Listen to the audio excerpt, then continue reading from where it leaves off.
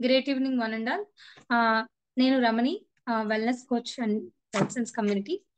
So వెల్సెన్స్ community అంటే ఏంటంటే ఇండియాలో ఉన్న toppest finance nutritionist and skin care experts కలిసి ఈ కమ్యూనిటీని ఫామ్ చేయడం జరిగిందండి. ఈ కమ్యూనిటీ ఫామ్ చేసి 18+ ఇయర్స్ అవుతుంది. అప్పటి నుంచి వీళ్ళ మిషన్ హెల్త్ ఇష్యూస్ ని రివర్సల్ చేయడం వితౌట్ మెడికేషన్ ద్వారా అండ్ ఫుడ్ న్యూట్రిషన్ గా తీసుకుంటూ ఎలా మనకున్న క్రానిక్ లైఫ్ స్టైల్ డిసీజెస్ ని ఎలా రివర్సల్ చేసుకోవాలి, అది మన లైఫ్ స్టైల్ చేంజెస్ వల్ల అనేది వీళ్ళు మనకు గైడ్ చేస్తూ ఉంటారండి.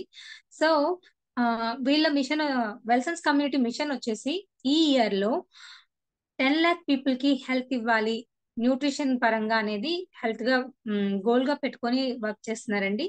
సో లాస్ట్ 2022లో అయితే 2 lakh పీపుల్ కి హెల్త్ ఇవ్వడం జరిగింది. అండ్ ఇన్ఫర్టిలిటీ ఇష్యూస్ నుంచి 300+ పీపుల్ ని వీళ్ళు సాల్వ్ చేయగలిగారు. So that is the proud moment to వెల్సన్స్. ఇంకా ఏంటంటే నేను ఎలా ఈ కమ్యూనిటీకి కనెక్ట్ అయ్యానంటే, ఓవర్ వెయిట్ గా ఉండేటప్పుడు చాలా రకరకాల ప్రయత్నాలు చేశాను. అలా చేస్తూ ఉన్నప్పుడు నాకు చాలా కాంప్లికేషన్స్ కూడా వచ్చేవి. స్కిన్ ఇష్యూస్ అని, తర్వాత దద్దుర్లు రావడం, హెయిర్ కుచ్చులు కుచ్చులు ఊడిపోవడం, కళ్ళు తిరిగి ఎక్కడ పడితే అక్కడ పడిపోవడం, అలాంటివన్నీ ఉండేవి. బేసిక్ గా నా ఎడ్యుకేషన్ వచ్చేసి సివిల్ ఇంజనీరింగ్. సో నా ఇంజనీరింగ్ చదువులో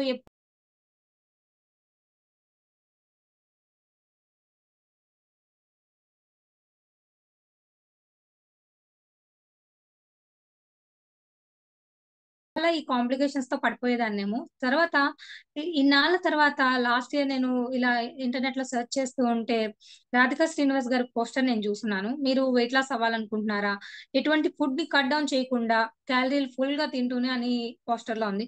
నాకు చాలా అనిపించింది, ఎందుకంటే చాలా ప్రయత్నాలు చేశాను కదా. తిని కట్ చేసుకోవడము, ఎక్సర్సైజ్లు జిమ్లు చేసేయడము, ఇదేదో బాగుంది, తినేది కట్ చేయకుండా అంటున్నారు, ఒకసారి కాంటాక్ట్ అవుదామని కాంటాక్ట్ అయ్యాను. సో మేడం గారు ఫుల్ ప్రాసెస్ ఎక్స్ప్లెయిన్ చేశాక నాకు అసలు అప్పుడు అర్థమైందన్నమాట, 20 years గా నేను ఎన్ని పిచ్చి ప్రయత్నాలు చేశాను అవన్నీ వేస్ట్ అనేసి. సో 20 years నా ఫలితం తరహా ప్రాసెస్ తర్వాత ఈ రోజు పర్ఫెక్ట్ వేలో మేడం గారు గైడ్ చేయడం జరిగింది. ఏంటంటే ఫస్ట్ హెల్త్ రిపోర్ట్స్ చూసుకోవాలి, దాన్ని బట్టి మనం డైట్ చేయాలన్నారు. హెల్త్ రిపోర్ట్స్ ఎందుకు మేడం, బ్లడ్ రిపోర్ట్స్ అవన్నీ ఏం యూజ్ అవుతాయి, నేను తగ్గాల్సింది వెయిట్ కదా అన్నాను. సో అప్పుడు నాకు ఎక్స్ప్లెయిన్ చేశారు ఏంటంటే బాడీలో ఉన్న డెఫిషియన్సీస్ వల్ల మనకి కాంప్లికేషన్స్ అన్ని వచ్చేస్తాయి. మనం ఎటువంటి కాంప్లికేషన్స్ వెళ్లకుండా, బాడీలో ఎటువంటి డెఫిషియన్సీ ఉండకుండా వెయిట్ లాస్ అవ్వాలి అంటే మన బ్లడ్ రిపోర్ట్స్ చూసుకోవాలి. అంటే మనం బ్లడ్ ఎంత ఉంది, తర్వాత మన కిడ్నీ ఫంక్షనింగ్ ఎలా ఉంది, లివర్ ఫంక్షనింగ్ అన్ని అడిగారు అనమాట. సో అవన్నీ చేయించుకొని మేడం గారికి పంపించడం జరిగింది. సో మేడం గారు అన్ని చెక్ చేసేసి నాకు డయాబెటిక్ కూడా ఉందని చెప్పారు. సో నా హెచ్బిఏవన్సీ 7.3 ఉండేది. నేను డయాబెటిక్ అనే విషయం కూడా నాకు తెలియదు. నేను ఓవర్ వెయిట్ అనే అనుకుంటున్నాను. సో డయాబెటిక్ సింటమ్స్ ఏంటంటే కాలు తిమ్మిర్లు ఎక్కేయడము, జలదరించేయడము, ఇలా చాలా చాలా ప్రాబ్లమ్స్ అవన్నీ నాకు వచ్చాయి. కానీ నాకు ఎప్పుడు ఈ డయాబెటిక్ అని అనిపించలేదు. సో బేసిక్ గా dad diabetic, ma'am diabetic. Dad అయితే డయాబెటిక్ తో లాస్ట్ లో లివర్ క్యాన్సర్ వచ్చేసి ఎక్స్పైర్ కూడా అయిపోయారు. సో మమ్మీ కూడా డయాబెటిక్, అమ్మో అయిపోయింది నా జీవితం, ఇంకా మందులు వేసుకుంటా బతికి చచ్చిపోవాలా అనేసి మేడం గారి దగ్గర ఇంకా ఏడుపులు మొదలెట్టేసాను అనమాట. మేడం అన్నారు ఏం ఉండదు, 3 నెలల్లో రివర్సల్ చేసుకోవచ్చు, మంచి హెల్తీ ఫుడ్ తింటూనే ఎటువంటి ప్రాబ్లం లేకుండా అన్నారు. నా చేత డైట్ కూడా చేపించారు 3 months. సో నేను వెయిట్ లాస్ 90 kgs నుంచి 75 kgs, అంటే 15 కేజీస్ నేను 100 days లో లాస్ అయ్యాను. నా హెచ్బిఏవన్సీ 4.9 వచ్చేసింది 3 months లో. సో ఆమె non diabetic no. So 1 year తర్వాత ఈ రోజు కూడా హెచ్బిఏవన్సీ 5 points క్రాస్ అవ్వలేదు. సో ఈ రోజు వరకు నేను మళ్ళీ షుగర్ టాబ్లెట్ వేసింది లేదు, అంటే స్టార్టింగ్ నుంచి వేయలేదు, డైట్ లో కూడా వేయించలేదు. తర్వాత ఎంత వెయిట్ అయితే తగ్గున్నానో ఈ రోజు కూడా నేను 75 మెయింటైన్ చేస్తున్నాను. ఎలా మెయింటైన్ చేయాలనేది కూడా మేడం గారు ఎక్స్ప్లెయిన్ చేశారు. సో ఈ కమ్యూనిటీ ఏంటంటే మనకి ఏదో డైట్ చెప్పేయడం, అదేదో చేసేయడం, మనల్ని వదిలేయడం కాదు. మనకి ఎలా మన లైఫ్ స్టైల్ చేంజెస్ ఎలా చేసుకోవాలి, లైఫ్ లాంగ్ దాన్ని ఎలా మెయింటైన్ చేసుకోవాలనే స్కిల్ కూడా నేర్పిస్తారు. బేసిక్ గా ఒకరి ఇంట్లో హెల్దీగా ఉంటే మన ఇంట్లో అందరినీ మనం హెల్దీగా చూసుకోగలుగుతాం. అంటే హెల్దీ హ్యాబిట్స్ అనేవి ఒకరికి వచ్చినా మన ఫ్యామిలీలో అందరూ హెల్దీగా ఉంటారు. సో ఆ ఉద్దేశంతో నా బ్రదర్ ని డైట్ చేయించాను. అతనైతే 30 kgs లాస్ అయ్యారు 5 months లో. మా మదర్ చేత చేయించాను. తను 25 years గా డయాబెటిక్ ఉన్నారు. సో ఇప్పుడైతే తను ఒక్క టాబ్లెట్ కూడా వేసుకోవట్లేదు. ఒకప్పుడైతే బీపీ టాబ్లెట్ అని, తర్వాత గ్యాస్ట్రిక్ టాబ్లెట్ అని, మల్టీ విటమిన్స్ టాబ్లెట్స్ అని, అదని ఇదని గుప్పెడు టాబ్లెట్లు మింగేవారు. ఈ రోజు మమ్మీ లైఫ్ లో ఒక్క టాబ్లెట్ కూడా లేదు. అందుకంటే నేను డయాబెటిక్ రివర్సల్ అయ్యాను, మమ్మీ ఎందుకు కారు అనే చిన్న హోప్ తో చేయించాను. సో మమ్మీ ఈ రోజు 1 ఇయర్ అయింది, ఒక్క టాబ్లెట్ కూడా వేసుకోలేదండి. 25 ఇయర్స్ షుగర్ ఉన్నా సరే ఈ రోజు నాన్ డయాబెటిక్ గా మమ్మీ ఉండడం నాకు చాలా అద్భుతం అనిపించింది. తర్వాత కమింగ్ టు దిస్ సెషన్ అండి, ఈ రోజు వెయిట్ లాస్ అవేర్నెస్ సెషన్ చేస్తున్నాము.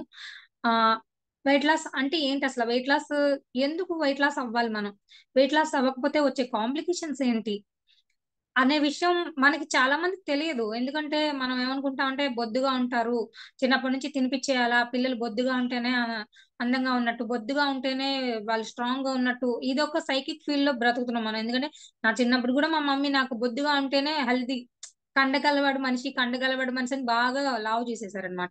అంటే ఎక్కువ తినేస్తే ఒళ్ళు వచ్చేస్తుంది, ఎక్కువ తింటే బలం, ఇదే ఫీలింగ్ లో మన చిన్నపిల్లల్ని తిను తిను తినని గారాబం చేసి పెంచేస్తుంటారు. సో ఇండియా ఈ రోజు ఒబేసిటీలో ఫస్ట్ ప్లేస్ లో ఉందండి. సో ఇంకా ఇంకెంతకు మంచి ప్లేస్ మనం కొట్టేలేము. సో అంత వెయిట్ లాస్, అంత వెయిట్ హ్యూజ్ పెరిగిపోవడానికి కారణం మన ఫుడ్ హ్యాబిట్స్, మనం ఎక్కువ తింటున్న కార్బోహైడ్రేట్స్. సో అదంతా ఎందుకు మనకు ప్రాబ్లం అయింది అనే విషయాన్ని మనం ఇప్పుడు చర్చిద్దాం. Next slide ma'am.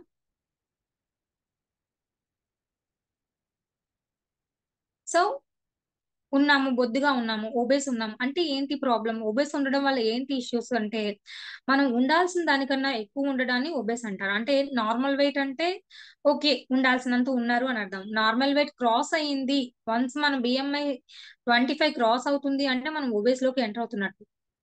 So obese ని అసలు మనం ఒబేస్ లో ఉన్నామా లేదా అనేది ఎలా చెక్ చేసుకుంటాము అంటే మన బిఎంఐ ప్రకారం, అంటే బాడీ మాస్ ఇండెక్స్. సో మనం ఎంత ఎత్తు ఉన్నాము, ఎత్తుకు తగినంత బరువు ఉన్నామా లేదా అనేది చెక్ చేసుకోవచ్చు.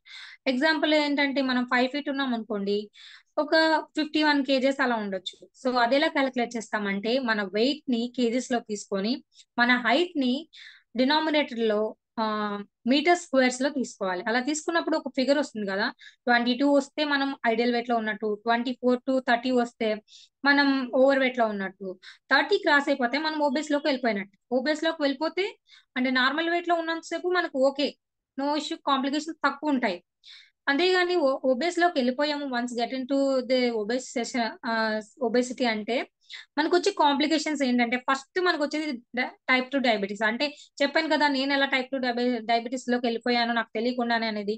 మనకు తెలియదు, మనం ఒబేస్ లో ఉన్నామని అనుకుంటాం కానీ మనం టైప్ 2 డయాబెటీస్ లోకి వెళ్ళిపోతాం. తర్వాత వచ్చేసి హార్ట్ డిసీజెస్ లోకి వెళ్ళిపోతాం. అంటే ఇప్పుడు బాడీ అంతా ఫ్యాట్ పెరిగిపోయింది, ఇంకా ప్లేస్ లేనప్పుడు ఏమవుతుందంటే అది వెళ్ళి ఆర్టరీస్ లో కొవ్వు స్టోరేజ్ చేయడం జరుగుతుంది. ఆర్టరీస్ లో బ్లాక్స్ వస్తాయి, అంటే ట్రైగ్లిజరైడ్స్ పెరిగిపోవడం. అలా అక్కడ ట్రైగ్లిజరైడ్స్ పెరిగిపోయి ఫ్యాట్ సెల్స్, తర్వాత కొలెస్ట్రాల్ పెరిగిపోవడం వల్ల హార్ట్ పంప్ చేసేటప్పుడు బ్లడ్ ని చాలా ప్రెజర్ పెట్టి చేయాలి. దాని ద్వారా వచ్చేది మనకు బీపీ, అంటే హై బ్లడ్ ప్రెజర్స్ అంటారు. సో ఇవన్నీ ఇంటర్లింక్డ్ అన్నమాట. అలా బీపీ పెరిగిపోవడము, తర్వాత గాల్ బ్లాడర్ లో బైల్ జ్యూస్ అనేది లివర్ ప్రొడ్యూస్ చేస్తూ ఉంటుంది. సో అది క్రిస్టల్స్ గా ఫామ్ అయిపోవడము, ఆ తర్వాత అక్కడ నుంచి గాల్ బ్లాడర్ స్టోన్స్ గా ఫామ్ అవ్వడము, తర్వాత high blood pressures, high cholesterol, ఇవన్నీ కాకుండా నిద్రలో గురక పెట్టేయడం. అంటే ఇప్పుడు మనం అందరూ బస్సులో ట్రైన్ లో వెళ్తుంటే పెద్ద సౌండ్లు వచ్చేస్తాయి, వాటికన్నా ఆ ఎక్విప్మెంట్ కన్నా ఎక్కువ సౌండ్ వచ్చేస్తాయి. అంటే వాళ్ళకి పెద్దగా పొట్ట ఉండడం వల్ల ఊపిరి తీసుకోవడం చాలా ఇబ్బంది అయిపోయి అంత పెద్ద పెద్ద సౌండ్స్ వచ్చేస్తాయి అనమాట. అదంతటికి కారణం వాళ్ళు ఎక్కువగా ఓవర్ వెయిట్ ఉండడం. తర్వాత బ్రెయిన్ స్ట్రోక్స్ రావడం, అంటే బ్లాకేజెస్ ఇంకా హార్ట్ లో ఒక ఆర్టరీస్ లో కాకుండా బాడీస్ లో కాకుండా బ్రెయిన్ వరకు వెళ్తే నర్వ్స్, చిన్న చిన్న నర్వ్స్, కంటి వెనకాతల నర్వ్స్ చిట్లిపోవడము, తర్వాత హ్యామరేజ్ అయిపోవడము, ఇవన్నీ జరుగుతూ ఉంటాయి. తర్వాత ఆస్టియో ఆర్థరైటిస్, అంటే ఉండాల్సినంత బరువు, అంటే ఒక మనిషి డిజైన్ చేసిన వెయిట్ అంటే మనం 5 ఫీట్ కి 51 కేజీ ఉండాలి. కానీ 70 కేజీస్ ఉంటాయి, ఎక్సెస్ 20 కేజీస్ ఉంటాయి. ఆ బరువునంతా మోయాల్సింది మన జాయింట్సే. అంత బరువుకి అవి డిజైన్ చేసి ఉండబడవు. సో అవి ఏమవుతాయంటే అంత బరువుని తీసుకునేటప్పుడు వాటికి బాగా లోడ్ ఎక్కువయ్యి ఒక కాలు మీద నించోవడం వల్ల, మళ్ళీ అన్ఈవెన్ పొజిషనింగ్ వల్ల ఆ లోన ఉన్న గుజ్జు అరిగిపోతుంది, దాన్ని ఆస్టియోఆర్థరైటిస్ అంటారు. తర్వాత ఫ్యాటీ లివర్, అంటే ఒక మనిషి ఒక 50 కేజెస్ ఎక్సెస్ ఉన్నారంటే 20-30 కేజెస్ లివర్ మీద డిపాజిట్ అయిపోతుంటుంది. అంటే లివర్ దాని ఫంక్షనింగ్ ని తగ్గించుకోవడం, ఇంకా ఫ్యాటీ లివర్ గా అయిపోవడం, అంటే తాగి తాగి ఆల్కహాలిక్ ఫ్యాటీ లివర్ అవడం okay, non alcoholic fatty liver అన్నమాట. అంటే ఓన్లీ కొవ్వు దాని మీద పేరుకుపోవడం వల్ల అది ఫ్యాటీగా అయిపోతుంది. So cancers, 13 type of cancers వస్తాయి. అంటే ఈ రోజు క్యాన్సర్ హాస్పిటల్కి వెళ్ళి మనం ఎంక్వైరీ చేస్తే అక్కడికి వచ్చే సన్నం అయ్యే వాళ్ళు ఉంటారేమో కానీ అక్కడికి వచ్చే ప్రతి ఒక్కరు ఓవర్ వెయిట్ లో ఉండే వాళ్ళే ఉంటారు, మాక్సిమం 80% ఆఫ్ పీపుల్. సో మనం ఇన్ని రిస్క్ ని ఫేస్ చేస్తూ ఉండే కన్నా ఒబేస్ లో ఇన్ని రిస్క్స్ ఉండడం వల్ల మనం వీటిని తగ్గించుకునే ప్రయత్నాలు చేయాలి. Next slide ma'am. సో అసలు మనం ఎందుకు ఒబేస్ అవుతున్నాం అంటే ఇక్కడ మనం ఒక విషయం అర్థం చేసుకోవాలి. ఇన్సులిన్ గురించి తెలుసుకోవాలి. అసలు ఇన్సులిన్ అంటే ఏంటి? చాలా సార్లు చాలా మంది దగ్గర విని ఉంటాం కదా, వీళ్ళు షుగర్ లెవెల్స్ ఎక్కువైపోయి డౌన్ అయిపోయి ఇన్సులిన్ ఇవ్వాలి అంటూ ఉంటారు కదా. షుగర్ పేషెంట్స్ దగ్గర ఎక్కువ వింటాం ఈ ఇన్సులిన్ అనేది. అది ఇన్సులిన్ అంటే నథింగ్ బట్ అదే. కాకపోతే ఇన్సులిన్ అనేది ఒక హార్మోన్. అసలు ఆ హార్మోన్ కి షుగర్ కి ఏంటి కనెక్షన్ అంటే, ఆ ఇన్సులిన్ అనేది ఏం చేస్తుంది అంటే రెండు పనులు చేస్తుంది. ఒకటి వచ్చేసి మనం ఏదైనా ఆహారం తిన్నప్పుడు ఆ ఫుడ్ ని గ్లూకోజ్ గా కన్వర్ట్ అయినప్పుడు దాన్ని తీసుకెళ్లి మన బాడీలో ఉన్న ప్రతి కణానికి ఇస్తుంది. అలా ఇచ్చినప్పుడు ఆ కణం దాన్ని యూటిలైజ్ చేసుకుని మనకి ఎనర్జీగా ఫామ్ చేస్తుంది. సో అది ఒకవేళ ఆ కణం తీసుకోలేదు అనుకోండి, దాన్ని ఫ్యాట్ గా స్టోరేజ్ చేసి మన బాడీలో ఉన్న ఎక్కడ పడితే అక్కడ ప్లేసెస్ దొరికితే అది స్టోర్ చేసేస్తుంది. ఎందుకంటే దాని ఫంక్షన్స్ అవే కాబట్టి. సో ఇప్పుడు మనకి ఎందుకు ఎక్కువ ఇన్సులిన్ వచ్చి ఎక్కువ ఫ్యాట్ ని స్టోరేజ్ చేస్తుంది అంటే, మనం ఇక్కడ ఒకటి అర్థం చేసుకోవాలి. మన ఫుడ్ హ్యాబిట్స్ ఎలా ఉంటాయి? ఉదయం లేస్తే టీతో మొదలెడతాం, కాఫీ, తర్వాత టిఫిన్స్ అంటాము, తర్వాత 11 గంటలకి మళ్ళీ ఏదో ఒక జంక్స్ తింటాము, మళ్ళీ 1 గంటకి ఫుడ్, 2 గంటలకి మళ్ళీ చాయ్, తర్వాత ఐస్ క్రీమ్స్ అని, ఈవినింగ్ ఊసిపోట్లేదని టీవీ దగ్గరని, మల్టిపుల్ టైమ్స్. ఒక డేలో ఎవరైనా మనం కదిలిస్తే 3 మీల్స్ 4 మీల్స్ అంటారు, కానీ వాళ్ళు తినేది మీల్ అంటే లెక్క పెట్టేది రైస్ పెట్టుకుంటేనే ఒక మీల్ గా కౌంట్ చేస్తారు. మిగతావన్నీ ఈ టీ తాగడము, తర్వాత మధ్య మధ్యలో స్నాక్స్ తినడము, అలా ఎవరో బర్త్డేకి ఒక కేక్ ఇచ్చారని అప్పుడు నోట్లో వేసేసుకోవడము, అలా అటు తిరుగుతూ ఇటు తిరుగుతూ ఏదో ఒకటి వేసేసుకోవడం, ఈ కౌంట్ చేయరు. మల్టిపుల్ ఈటింగ్స్ ఉంటాయి ఇవి. ఇవి అన్ని కౌంట్ చేస్తే ఒక 10-15 కౌంటింగ్స్ అయినా ఉంటాయి. సో అన్ని సార్లు తినే ప్రతిసారి అది మన బ్లడ్ స్ట్రీమ్ లో గ్లూకోజ్ గా మారుతుంది. ఫుడ్ డైజెషన్ అయ్యాక గ్లూకోజ్ గా కన్వర్ట్ అవుతుంది. సో మనం మోస్ట్లీ కార్బోహైడ్రేట్స్ తినడం వల్ల గ్లూకోజ్ గానే ఫామ్ అవుతుంది. సో ఆ గ్లూకోజ్ వచ్చేసి సెల్ డైరెక్ట్ గా తీసుకోలేదు. మన బాడీలో ఉన్న ప్రతి కణం డైరెక్ట్ గా గ్లూకోజ్ జనరేట్ అవ్వగానే బ్లడ్ లో తీసేసుకోలేదు. సో దానికి ఒక మీడియేటర్ కావాలి, ఇన్సులిన్. అది వచ్చేసి సెల్ కి ఇస్తుంది అనమాట. అలా ఇచ్చేటప్పుడు సెల్ ఒకసారి 2 సార్లు ఇస్తే తీసుకుంటుంది. ఓకే, ఉదయం ఎంటీ స్టమక్ తో ఉన్నాము, దానికి ఎనర్జీ కావాలి, తీసుకుంది. మధ్యాహ్నం ఓకే, తీసుకుంది. మరి మల్టిపుల్ టైం ఈటింగ్ చేస్తే అన్ని సార్లు సెల్ దగ్గరికి ఇన్సులిన్ వచ్చి తీసుకో ఎనర్జీ అంటే, ఉదయం ఇచ్చింది బానే ఉంది, నువ్వేమి ఖర్చు చేయలేదు, అట్లనే ఉంది, దీన్ని ఏం చేయాలి, మళ్ళీ ఎందుకు ఇస్తున్నావు, పట్టుకుపో అంటుంది. అప్పుడు ఇన్సులిన్ ఏం చేస్తుంది అంటే, సెల్ రిజెక్ట్ చేయడం వల్ల అదే గ్లూకోజ్ ని తీసుకెళ్లి ఫ్యాట్ గా స్టోర్ చేసేసి మన బాడీలో అడిపోట్ సెల్స్ అని ఫ్యాట్ సెల్స్ ఉంటాయి, వాటిలో స్టోర్ చేస్తుంది. అవి కూడా నిండిపోతే ఇంకా దానికి ఎక్కడ ప్లేస్ దొరికితే అక్కడ, అంటే ఆడవాళ్ళకి సీట్స్ లో, ఆ తర్వాత టైస్ లో, ఇంకా చేతుల మీద, అబ్బాయిలకి అయితే స్టమక్ చుట్టూరా, వెన్ను చుట్టూరా, ఎక్కడ పడితే అక్కడ స్టోర్ చేసి పడేస్తుంది. అలా స్టోర్ చేసిన ఫ్యాట్ ఈ రోజు మనం ఉండాల్సిన వెయిట్ కన్నా ఓవర్ వెయిట్, ఒబేస్ ఉన్నామంటే 20, 30, 40, ఇంకా ఎంత అంటే 70 వరకు కూడా ఓవర్ వెయిట్ అయిన వాళ్ళు ఉన్నారు. దీని అంతటికి కారణం మల్టిపుల్ ఈటింగ్స్ అండ్ సెల్ ఎంత కావాలో అంత తీసుకొని లిమిట్ గా ఉండడం, మనం ఎంత కావాలో అంతకన్నా ఎక్కువ తీసుకొని అన్లిమిటెడ్ గా ఫుడ్ తీసుకోవడం. ఓకేనా? సో ఇదిలా ఉండడం వల్ల ఏంటవుతుందంటే, మెటబాలిక్ సిండ్రోమ్ అని చెప్పి మనం ఒక స్టేజ్ లోకి ఎంటర్ అయిపోతాం. ఈ సెల్ ఇన్సులిన్ కి రెస్పాండ్ కాని సిచ్యువేషన్ ని మనం ఇన్సులిన్ రెసిస్టెన్స్ అంటాం. దాన్ని మెటబాలిక్ సిండ్రోమ్ అని కూడా అంటాం. సో ఆ సిండ్రోమ్ లోకి ఎంటర్ అవ్వడం వల్ల ఏమవుతుందంటే, ముందు మనం చెప్పుకున్న ఒబేసిటీగా ఉండడం వల్ల ఎన్ని ప్రాబ్లమ్స్ అనేది ఉన్నాయో అవన్నీ కూడా వస్తాయి. మళ్ళీ హార్ట్ ప్రాబ్లమ్స్, తర్వాత క్యాన్సర్స్, తర్వాత మతిమరుపులు, టైప్ 2 డయాబెటీస్, హైపర్ టెన్షన్స్, తర్వాత ఫ్యాటీ లివర్స్, ఇవన్నీ కాకుండా అమ్మాయిల్లో కొత్తగా ఒక రకం ప్రాబ్లం అంటే పీసీఓడి, పీసీఓఎస్, తద్వారా ఇన్ఫర్టిలిటీ. అంటే ఈ రోజు పీసీఓడి, పీసీఓఎస్ అంటే మా కమ్యూనిటీలో 300 గర్ల్స్ ఒకసారి వస్తే ఒక డైట్ గ్రూప్ కి, అందులో 200 అబోవ్ గర్ల్స్ పీసీఓడి, పీసీఓఎస్ అని ఇన్ఫర్టిలిటీతో ఉంటున్నారు. సో అంటే సివియారిటీ ఎంత ఎక్కువ ఉందో ఆలోచించండి. అంటే ఈ రోజు పిసిఓడి అంటే నెలసరి సరిగ్గా రాకపోవడం, తర్వాత మల్టిపుల్ టైమ్స్ పీరియడ్స్ రావడము, ఒక మంత్ లో 2-3 టైమ్స్, తర్వాత ఎక్కువ బ్లీడ్ అవ్వడం లేదా స్పాటింగ్, బ్లీడ్ అవ్వకుండా ఒక ఒక స్పాటింగ్ కనిపించి ఆగిపోవడము. సో ఇలా ఇర్రెగ్యులర్ అంటే అంత హార్మోనల్ ఇన్బ్యాలెన్స్ జరగడం. దీని అంతటికీ కారణం ఇన్సులిన్ రెసిస్టెన్స్ ఎక్కువైపోవడం. సో ఈ ఈ ఈ పీసీఓడి ఇష్యూస్ కూడా మనకి ఓవర్ వెయిట్ గా ఉన్న వాళ్ళకి ఎక్కువ ఉంటుంది. Next slide ma'am. ఇక్కడ మనం అయితే ఓకే, ఆ ఇవన్నీ ఓకే, మనం ఎలాంటి ఫుడ్ తినాలి అంటే ఇక్కడ మనకి 4 టైప్స్ ఆఫ్ ఫుడ్స్ ఉంటాయండి. ఏంటంటే ఫ్యాట్స్, అంటే ఫ్యాట్స్ ఎక్కువ తీసుకోవడం వల్ల మనకి ఎక్కువ ఇన్సులిన్ రెసిస్టెన్స్ జరగదు. తర్వాత వచ్చేసి ట్యూబర్స్, కండగడ్డ కూరలు అవి తినకూడదు. అలాంటివన్నీ తిన్నప్పుడు మళ్ళీ ఇన్సులిన్ స్పైక్ అయ్యి వచ్చే ఛాన్సెస్ ఉంటాయి. తర్వాత వెజిటేబుల్స్ తినొచ్చు. తర్వాత రిఫైన్డ్ కార్బ్స్, రిఫైన్డ్ ఆయిల్స్ ఇవన్నీ కొంచెం అవాయిడ్ చేయాలి. అలాంటి ఫుడ్స్ తీసుకోవడం వల్ల మనకి ఎక్కువ సార్లు ఇన్సులిన్ వచ్చి సెల్ కి ఇవ్వాల్సడానికి అవసరం పడుతూ ఉంటుంది. సో అలాంటిది ఏమి చేయకుండా ఏం చేయాలి, మనం ఇన్సులిన్ ఎక్కువ కాలింగ్ చేయకుండా ఉండాలంటే ఏం చేయాలంటే గ్లైకోజెనాలిసిస్ అనే ప్రాసెస్ ఉంటుంది. అంటే మనం ఏదైనా తింటున్నప్పుడు యాక్చువల్ గా ఏం జరుగుతుంది, ఏదైనా తిన్నప్పుడు బ్లడ్ స్ట్రీమ్ లో గ్లూకోజ్ వస్తుంది. గ్లూకోజ్ వచ్చేసి ఇన్సులిన్ వచ్చేసి సెల్ కి ఇవ్వబోతుంది. సెల్ తీసుకోపోతే రిజెక్ట్ చేస్తే దాన్ని తీసుకెళ్లి అడిపోట్ సెల్స్ లో ఫ్యాట్ గా కన్వర్ట్ చేస్తుంది. ఇదంతా మనకు తెలిసిన ప్రాసెస్. ఇప్పుడు దీనికి మనం రివర్సల్ ప్రాసెస్ జరగలితే అంటే తినకుండా ఫాస్టింగ్ ఉండగలిగితే, అది కూడా మనం ఒక నైట్ టైంలోనే ఫాస్టింగ్ ఉండగలిగితే, ఇక్కడ మనం ఇంటర్మీడియట్ ఫాస్టింగ్ అని చెప్పేసి ఆ, ఒక ప్రిన్సిపాల్ ఉంటుందండి, దాన్ని అప్లై చేస్తాము. సో ఫాస్టింగ్ ఉండగలిగితే, ఫాస్టింగ్ ఉన్నప్పుడు ఏం జరుగుతుంది అంటే మనం ఎప్పుడైనా ఫాస్టింగ్ ఉన్నప్పుడు మన బాడీలో గ్లూకోజ్ కోసం బాడీలో ఇన్సులిన్ వెళ్ళి వెతుక్కుంటూ ఉంటుంది. అలాంటప్పుడు గ్లూకోజ్ దొరకనప్పుడు, ఫాస్టింగ్ ఉన్నప్పుడు మన బాడీలో ఉన్న ఫ్యాట్ సెల్స్ నుంచి గ్లూకోగాన్ అనే హార్మోన్ ఆ లివర్ సహాయం ద్వారా ఆ ఫ్యాట్ ని బ్రేక్ డౌన్ చేసి గ్లూకోజ్ గా మార్చి బాడీకి ఎనర్జీకి ఇస్తుంది. సో ఈ ప్రాసెస్ ని మనం గ్లైకోజెనాలిసిస్ అంటాం. అంటే ఉన్న ఫ్యాట్ ని, నిలువల్ని కరిగించి మనకి ఎనర్జీగా మారుస్తుంది. ఎంత అద్భుతమైనది చూడండి గ్లూకోగాన్ అనే హార్మోన్. సో మన ఇన్సులిన్ హార్మోన్ మన ఫ్యాట్ అంతా ఎత్తి పెడుతుంటే, ఈ గ్లూకోగాన్ అనేది అదే ఫ్యాట్ ని కరిగించి మనకి ఎనర్జీ ఇస్తుంది. సో మనం ఎంతైతే దాచమో 70, 80, 90 కేజెస్ ని ఇది కరిగించడం మొదలు పెడుతుంది అనమాట. సో ఈ ప్రాసెస్ లో మనం ఎక్కువ వెయిట్ లాస్ అవుతాం. అప్పుడే మనం వెయిట్ లాస్ అనేది సాధ్యమవుతుంది. అంటే మనకున్న ఫ్యాట్ కరిగి మనకే యూటిలైజ్ అవుతుంది మన ఎనర్జీగా. మనం అప్పుడు వెయిట్ లాస్ అవ్వడం స్టార్ట్ అవుతాం అనమాట. So next slide ma'am.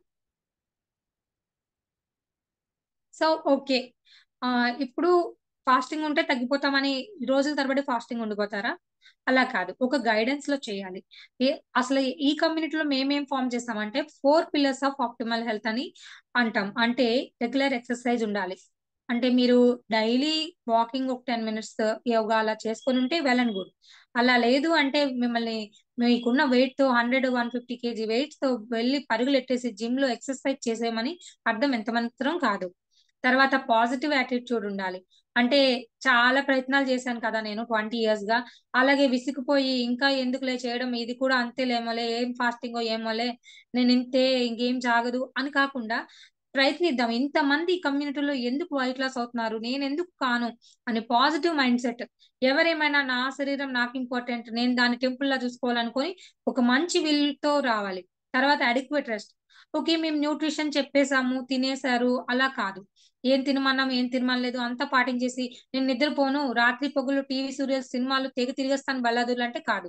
మీరు సరిగ్గా నిద్రపోవాలి. ఎందుకంటే మీరు ఎంత నిద్రపోతేనే మీ నిద్రలోనే మీకున్న క్యాలరీస్ అన్ని బర్న్ అవ్వే ఛాన్స్ ఉంది. మీ బాడీ దాన్ని అది ప్రిపేర్ చేసుకునే ఛాన్స్ ఉంటుంది. అంటే మనం సరిపడినంత నిద్ర అంటే 6 to 8 hours మినిమం ఇవ్వాలి. అలా ఇచ్చినప్పుడు బాడీ తను రిపేర్ చేసుకుంటుంది.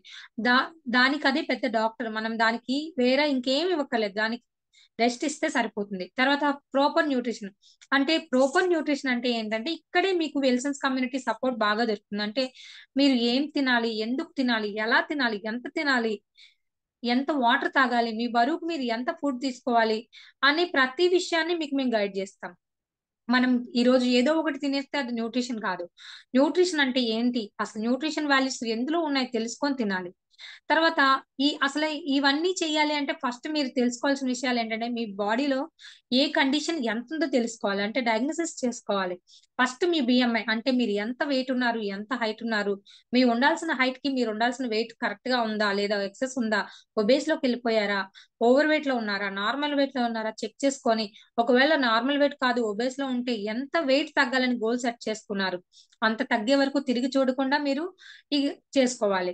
తర్వాత హెమోగ్లోబిన్. హెమోగ్లోబిన్ ఎందుకు చూసుకోవాలంటే, మీరు ఎటువంటి ప్రయత్నాలు చేసినా మీకు హెమోగ్లోబిన్ కరెక్ట్ గా లేదనుకోండి, మీకు కళ్ళు తిరిగేయడం, జుట్టు ఊడిపోవడం, నీరసం వచ్చేయడం, ప్లెంటీ కాంప్లికేషన్స్ ఉంటాయి. మీ బ్లడ్ లో రక్త శాతం కరెక్ట్ గా ఉండాలి, హెమోగ్లోబిన్ శాతం కరెక్ట్ గా ఉండాలి. అమ్మాయిలకైతే 12 నుంచి 15 పాయింట్లు ఉండాలి, అబ్బాయిలకైతే 15 దాటింటే మంచిది. హెచ్బి1సి ఇది ఎందుకు తీసుకోవాలంటే, చెప్పాను కదా, ఓవర్ వెయిట్ గా ఉన్నప్పుడు మనకి ఫస్ట్ అటాక్ అయ్యేది షుగర్, అంటే డయాబెటీస్. డయాబెటీస్ ని ఈ రోజు పోస్ట్, తర్వాత తిన్నాక తినక ముందు అంటారు. అది అసలు ఎంత మాత్రం కరెక్ట్ కాదండి. తిన్నాక తినక ముందు ఎప్పుడు చూస్తారంటే, మీకు ఏదైనా ఆపరేషన్ చేయాలి అన్నప్పుడు మాత్రమే మీరు ఆ వాల్యూస్ పట్టుకోవాలి.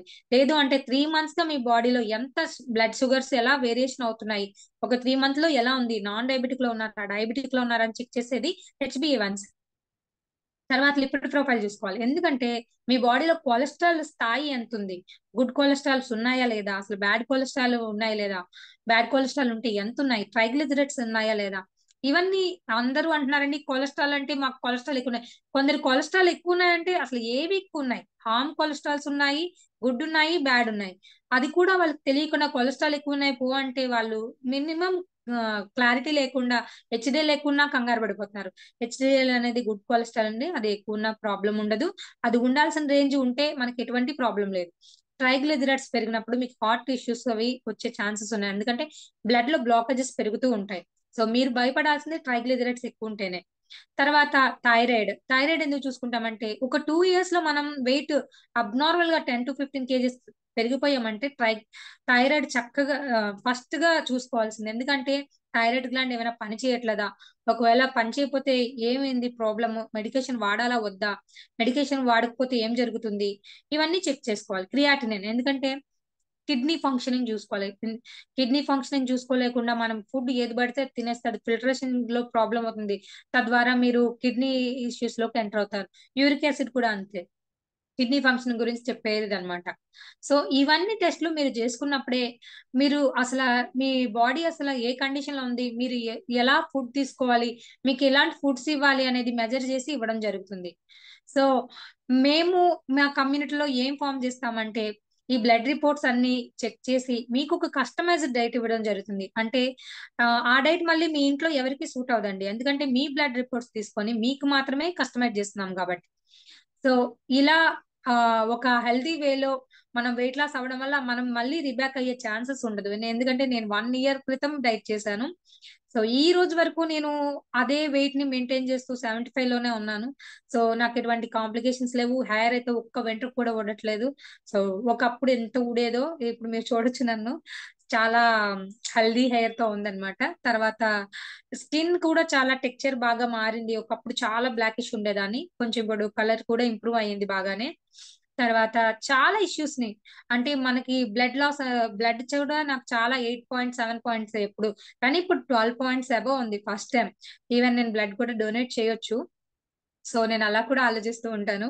సో మీరు కూడా ఎవరైనా హెల్దీ వేలో వెయిట్ లాస్ అవ్వాలి అంటే, మిమ్మల్ని ఎవరు గెట్ బ్యాక్ ఎవరైతే ఈ లింక్ పంపించున్నారో వాళ్ళని గెట్ బ్యాక్ అవ్వండి. సో దానికన్నా ముందుగా మన కమ్యూనిటీలో చాలా మంది ఆ హెల్త్ ఇష్యూస్ ని రివర్సల్ చేసుకోవడం, వెయిట్ లాస్ అవ్వడం జరిగినది. వాళ్ళందరినీ చూపిస్తానండి, ఒక స్మాల్ వీడియోలో రూపంలో పంపిస్తున్నాము.